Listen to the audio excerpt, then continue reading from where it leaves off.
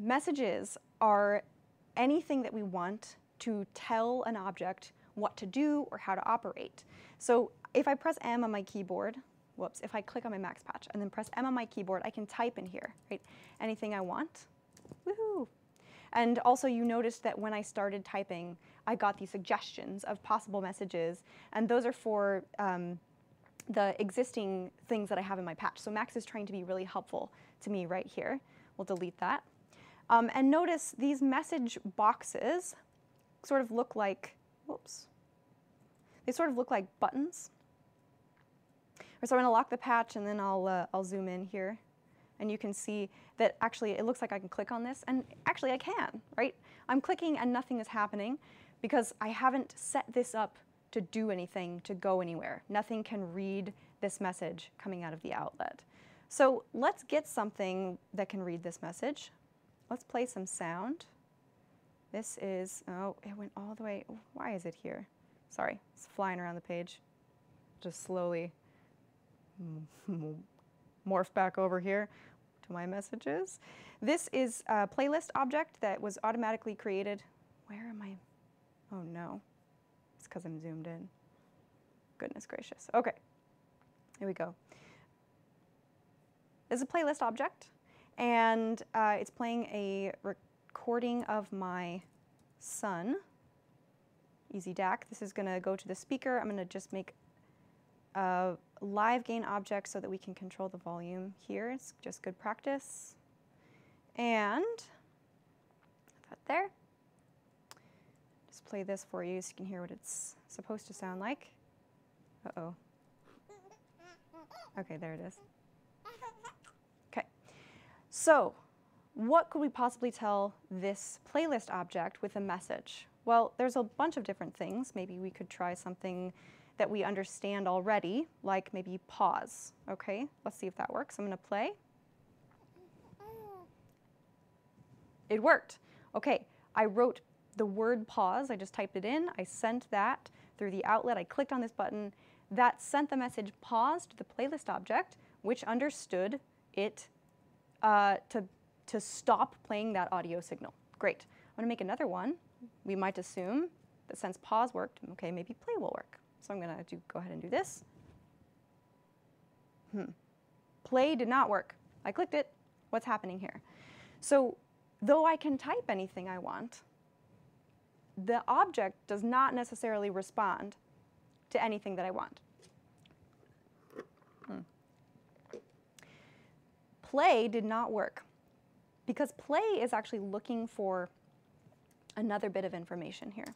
Play wants me to tell it which track to play. So if I say 1, play 1, this should work. Oh no, oh no, it didn't work.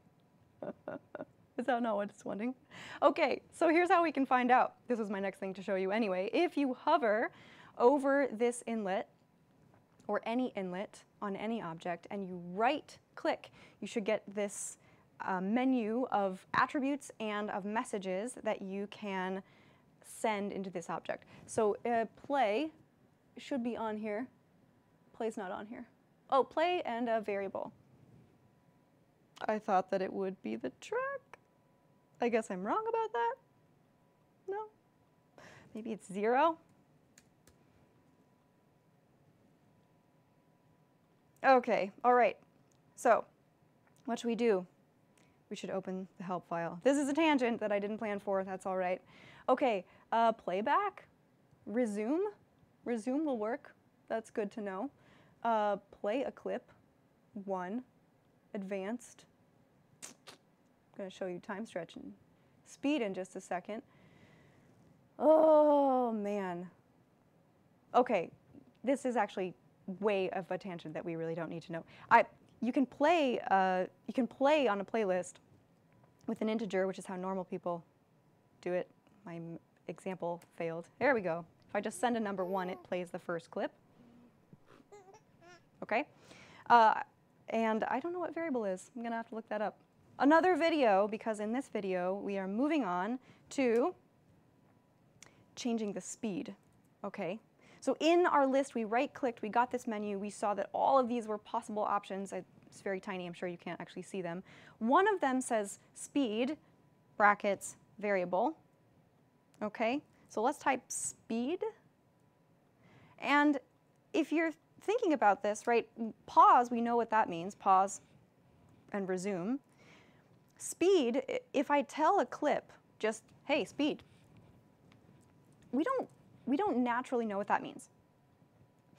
This could, you know, it could be like, hey, speed up, I guess. But what we actually need is we need another bit of information, much like my play message was supposed to show you which bit of information to play. My speed message needs something else following it. So now, instead of just one element in my message, I need two elements. And I'm going to add a variable here for how fast I would like my clip to play. I'm going to put a 2 here. And now I'm going to send this message, which is now a list inside of a message box. That means more than one element, speed and then 2, this list of 2 elements. I'm going to send that, okay? And then I'm going to resume and hope this, okay, it did.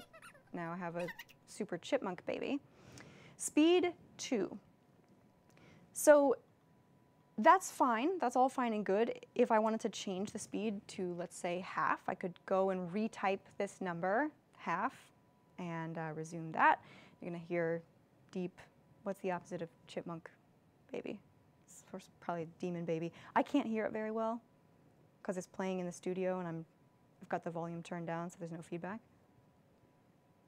Is it actually playing? There we go. Oh, creepy. Okay, so fine, I can change this number by typing it in. But actually, that's a bit boring, and it doesn't really accomplish much for me, because maybe what I want is to be able to change the speed based on something else. Or maybe I want a slider. Whoops. Maybe I want a slider that helps me change the speed. I don't know. The idea here is that what I really need is a way to have this argument, this speed, the number that follows speed. I need a way to replace that with a number quickly, with whatever number I want. So messages have this super nifty trick to them called replaceable arguments. And the way that the syntax for this is actually the $sign. So here's the $sign, and I'm going to say $1, and that is for the first element that you would like to replace. When I first learned about replaceable arguments, I had a really hard time with them. I remember just not understanding them at all. So I'm going to try my best to not have you go through that same experience here. Okay, let me try. Speed, replaceable argument. I'm going to take now a floating point box. I pressed F on my keyboard to get one of those. And I'm going to play this. And I'm going to set my speed to normal, to 1, and slowly drag it up. Okay, you can see it's getting faster, and then slower. So now I have a way of, in real time, changing the speed of my audio clip.